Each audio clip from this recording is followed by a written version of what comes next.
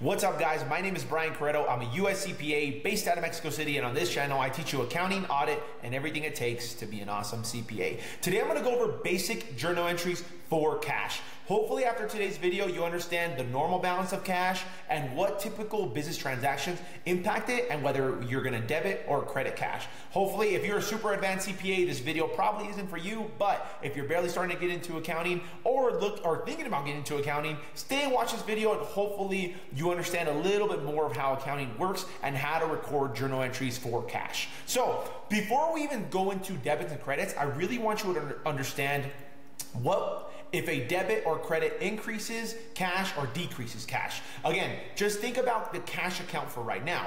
So this is our kind of journal entry cheat sheet. And then this is going to go over the normal balance of accounts. So the normal balance of dividends is a debit, the normal balance of expenses is a debit, the normal balance of assets is a debit, which if you increase that, which the normal balance of these accounts are debits, and when you increase them, when you debit them, they are increased. When you credit these accounts, they are decreased. Now we go to the credit side. Liabilities, equity, and revenue have a normal credit balance.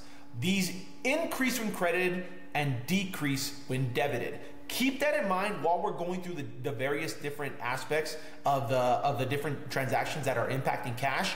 And remember, cash is an asset because we're going to get some type of future economic benefit from that cash. So it's defined as an asset. Since it has a normal debit balance, it's going to increase when debited. So in order to increase cash, we're going to debit cash.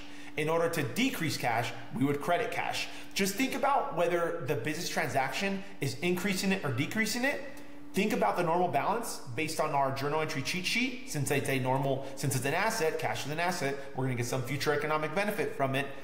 It increases when debited and decreases when credited. Keep that in mind while we're going through the different various accounting transactions. So our first accounting transactions here with our fictitious company, BC CPA, which we are an accounting firm that provides audit, tax, consulting, and all these various different things.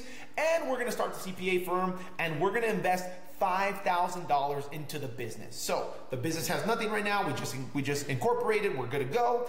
And we are now gonna we are gonna put $5,000 in the business in exchange for some owner's equity or some shares in the company. So now keep this in mind, going back to our cheat sheet, cash, it has a normal debit balance because it's an asset, right? Assets have a normal debit balance. They increase when debited and decrease when credited. So now we're gonna go back to our example. So if we're putting cash into the business, is cash being increased or are we taking cash out or are we putting cash in? Cash is being increased, right? Since cash is an asset account and assets have a normal debit balance, they increase when debited. So we would, oh, no, wrong example. I'm so sorry. Owner invests $5,000 into the business. Since we are gonna increase cash, is it a debit or a credit? We're gonna debit it, right? Because we're gonna increase cash. So on our first transaction, we're gonna debit cash and credit equity. Don't worry about the credit side right now. I don't want you guys to get so confused. I want you to start understanding the normal balance of accounts. Again, cash is an asset account. It increases when debited and decreases when credited. So since we're gonna put $5,000 into the business, we're gonna increase cash, right? So we would debit cash, and credit stockholders' equity or equity in the company. All right, second transaction.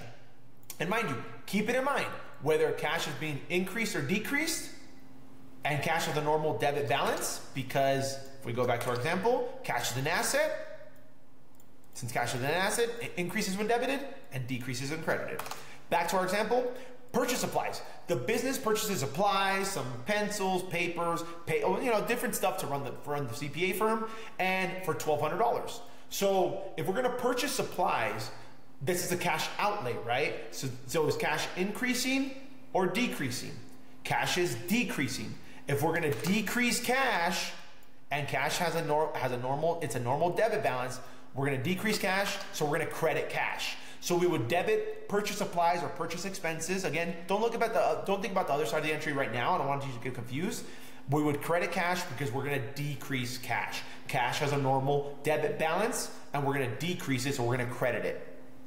The third transaction that we had, we finally are in business. Now we're making money. Now we're actually selling accounting services. And now we earned $2,500 from services provided. So we received cash. Oh, pretend that there's no accounts receivable as an example. We literally got paid in cash from our client.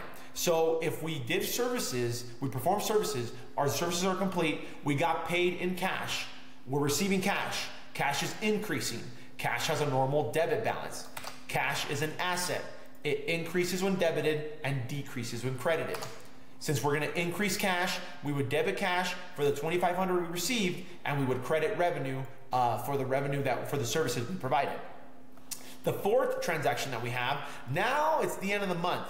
We got to pay rent for our office space. So since it's a cash outlay, we're outlaying cash. Cash is being decreased. Cash is an asset account. The normal balance of cash is a debit. Do we decrease cash, or do we, since cash is being decreased, do we debit it or credit it? Again, going back to this cheat sheet, cash is an asset. Increases when debited, decreases when credited. Since we're going to decrease cash, we're going to credit cash for the $1,500 of rent that we need to pay. Now, even me as a CPA for 10 years, I still use T accounts till this day. I still use T accounts because they're so helpful. So if we look at all of our business transactions from day one, so we look at day one, initial owner invests $5,000 into the business, that increased cash, so we debit cash. Second transaction, the business purchases supplies for $1,200. We paid cash. Cash is being decreased. Cash has a normal debit balance. Increases when debited, decreases when credited. We're going to credit cash for the $1,200. The third business transaction, the business earns $2,500 from services provided. We receive cash. Cash is being increased. Cash has a normal debit balance. Increases when assets increase when debited, decrease when credited. We receive cash. Cash is being increased. We're going to debit cash for $2,500. The fourth business transaction, rent. We paid rent for $1,500. Cash outlay. Cash is going down. Cash is an asset. Assets increase when debited because of normal debit balance and decrease when credited. If we're going to decrease cash, we're going to credit cash for $1,500. And at the end of the month, after these four business transactions, we are left with $4,800 on our balance sheet because we put the initial cash in, we paid for supplies, we received $2,500 from services provided, and we then paid $1,500 for our rent. So if we were to have a balance sheet at that point in time, at the end of the month, we would be left with $4,800. Hopefully this video was helpful. Hopefully this helped you understand journal entries a little bit more, especially when it comes to cash. But understanding this cheat sheet on tab 2 here, where I have the dividends, expenses, and assets, these all increase when debited and decrease when credited. And on the credit side, the normal balance of liabilities, equity, and revenue are credit. These increase when credited and decrease when debited. Again, understanding the normal balance of accounts is going to be the key to understanding journal entries. And since cash is an asset account, it increases when debited and decreases when credited. If you found this video helpful, please make sure to smash the like button below. Let me know what else I can go over. I'm happy to go over more of these kind of live in, I don't know, like these teaching courses. I absolutely love doing this stuff. I love accounting. So if you have any questions, please leave me a comment below. Till next time, peace.